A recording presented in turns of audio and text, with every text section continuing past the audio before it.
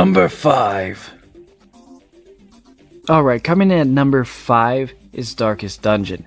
I got this game on the Nintendo Switch to be a dedicated handheld title, just so I can play it on the go.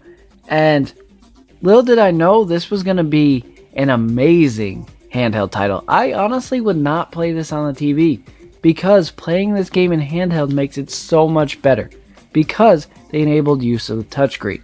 Now this game is on PlayStation, Xbox, PC, PlayStation Vita, and I would honestly say that because of the touchscreen, this is the definitive version, playing it on the Switch. Because it takes, like, for PC you have a cursor and a mouse and you can click all these different sub-menus. Now you have it on the touchscreen and you can just touch the screen. And all the other controls that you would normally use with a joystick, what have you, are still there. It's perfectly intuitive to use it that way. And then just to simplify things, you then have the touchscreen to select different options in the sub-menu. So I think this is a perfect fit for the Nintendo Switch. Plus, on top of that, it's just a really good hardcore RPG. This game does not hold your hand. It includes permadeath, and let me tell you, characters are gonna die. It's just a part of this game. And there's so many different ways. Your character loses health from starving, which the most heartbreaking death for me was losing a character from starving to death. Your characters get stressed and get ailments from the stress. They obtain ailments just from not completing missions. And you have all these horrific monsters that are trying to kill you within the dungeons. So it's just a really awesome RPG. I think it's made even better by being on the Nintendo Switch. The reason it's not higher on the list, though, is because with it being harder, the game doesn't really hold your hand. It's actually the only game on the list that I haven't completed as of yet. I have put a decent amount of hours into it, but I haven't completed it as of yet. And also, it just has a very dark tone to it. So it might not be for everyone, and that's why it's at number 5, but it's overall just a really great game. And if you like turn-based RPGs, I would definitely check it out. Number 4. Coming in at number 4 is The Fall. And I've been wanting to talk about this game since I started the channel. I think this game is absolutely amazing. This is a game that actually got me into indie games in the first place.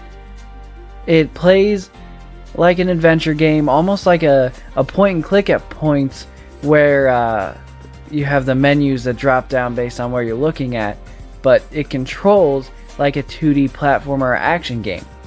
And the combat system, I think, is amazing. It reminds me of if Gears of War was a 2D action game. You can get cover behind things, and it's all shooting. You can sneak up behind characters and break their neck. It's just absolutely awesome, and the puzzles are great. It has a very dark tone to it, and it actually has a very dark humor to it as well. Being as you're playing as an AI who doesn't have human emotions, and you don't really understand human emotion. So watching your character adapt and watching how it reacts to this world around it is just absolutely amazing.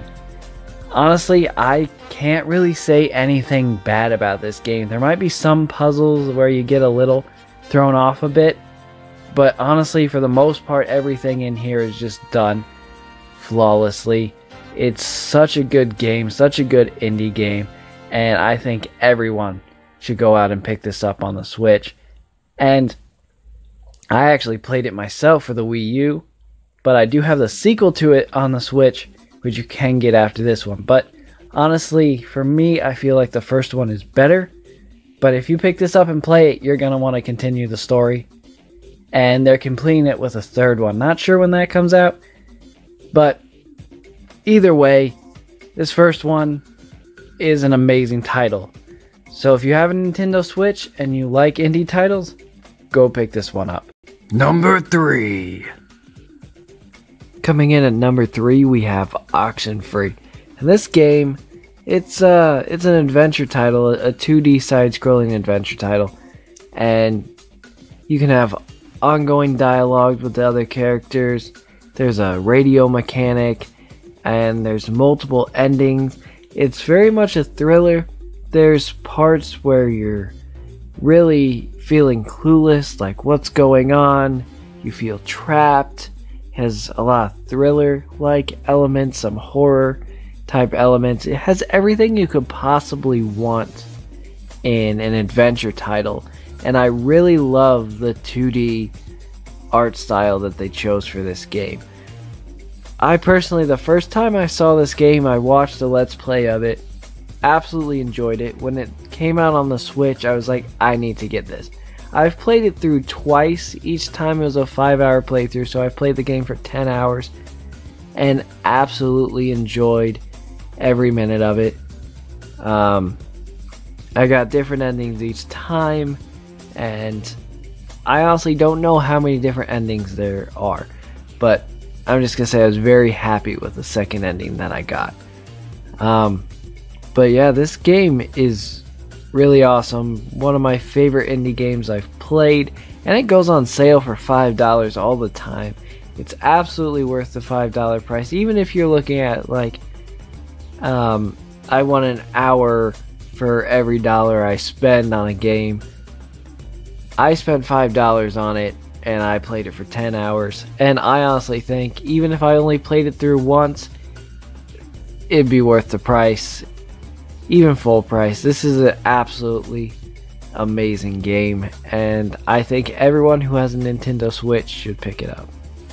Number 2. Coming in at number 2, we have Firewatch. And honestly, this probably isn't a surprise to most of you. With my video talking about Firewatch coming to the Nintendo Switch, I shared my excitement for this game. I just think this game is a really awesome genre, first-person adventure / walking sim, whatever you want to call it, and it just has a really awesome story, really amazing setting. I mean, for me, I absolutely love nature, and this just really caught my interest really quick. But even if you're not interested into the nature aspect of this game, the story is really compelling. I watched this in a Let's Play before I played it. I picked it up on the Nintendo Switch and played it. Absolutely adored it just as much as when I watched. I actually watched multiple Let's Plays of this game, and I just absolutely love it. When I was playing it though, there's parts, and I knew what was going to happen, but there's parts that still made my stomach turn with anxiety for the characters. It's just absolutely a stunning game. It made me fall in love with the walking sim genre as a whole, and not only is this the best one of the genre on the Nintendo Switch, but it's also one of the best ones ever made, in my opinion. So if you have a Nintendo Switch and you haven't played this game yet, or if you just want to play it on the go, because I honestly played most of the 6-hour story through in handheld mode and absolutely adored it, I would definitely grab this one. And also, it has a surprising amount of content. I didn't know until I bought it how much content it actually has. So it has the main story, which is 6 hours long. You can also play the story through in a guided tour mode, which has commentary from the creators of the game. And there's also a free roaming mode where you can just roam the entirety of the national park freely. So it's a really amazing game, a lot of content, a lot of hours to play, and honestly, it's one of those games where you can just pick it up and just start playing it any time, because there's no consequence to only playing it for a little bit, or there's no pressure in it. You don't, it's not a competitive or hardcore gameplay style game. It's almost relaxing in a sense that you can just play through it by going the right directions, and you can, play it at any pace. Number 1. And coming in at number 1 is Golf Story. And, this game is just really cool. It was really hard for me to decide between 1 and 2. I really wanted to put Firewatch up here, but honestly, this game takes the cake. It deserves number 1. So, it's a golf RPG, which I don't play golf games all that much. I don't really play sports games all this much, but something about a sports RPG just really, I found really exciting. And the story's fun. The golf mechanics are actually very comparable to any modern golf game. So even though it's this cute 2D style, it still plays very much like a modern golf game.